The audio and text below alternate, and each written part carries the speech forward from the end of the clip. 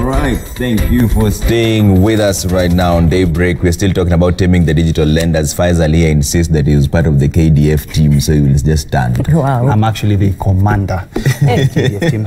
And before we actually go forward with this, Kevin, there's a question that Trevor had asked before we went on break, and that is, where do you get your money? And if you actually do get from financial institutions, at what rate do you repay this at?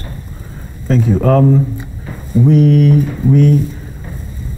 It's very difficult for digital lenders at the moment to get capital from the local markets.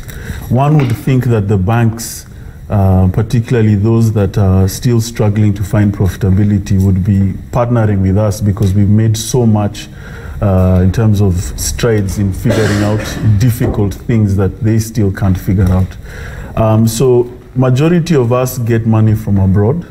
We've got what we call venture capital money from the US, we've got venture capital from the UK, China, Holland, and a lot of it is in the euro and dollar format. That already makes it expensive because you have a currency risk you have to price in. And then usually we are being charged anything between 18 to 22%. On the shilling, or 8 to 15% on private the dollar. equities, hedge funds, private banks, not the yet. JP Morgans.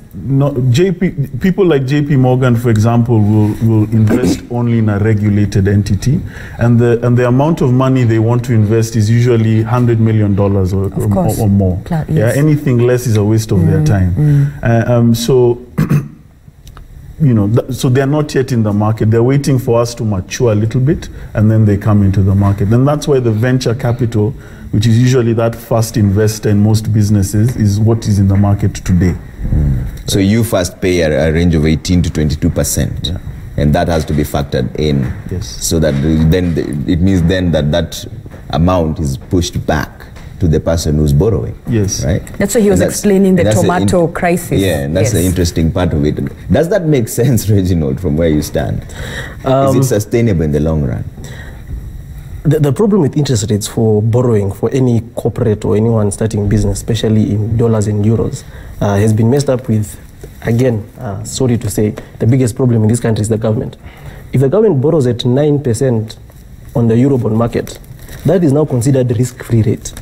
Anyone who wants to come borrow in dollars is not going to get a loan for less than 9%, whether you are Safaricom, EABL, or whoever, because the government is a sovereign. So if your sovereign is borrowing at 9, you cannot be less riskier than a sovereign which you are operating inside. Yeah. So the minimum is 9% you're going to get in dollars, which is hideous, considering most US markets, Western markets, Japan, interest rates are at 0.something%.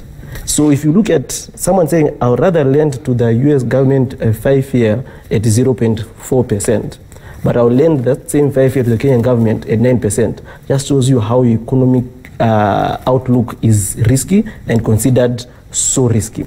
So if their source of funds is expensive, then the question that comes is it going to be a sustainable business model?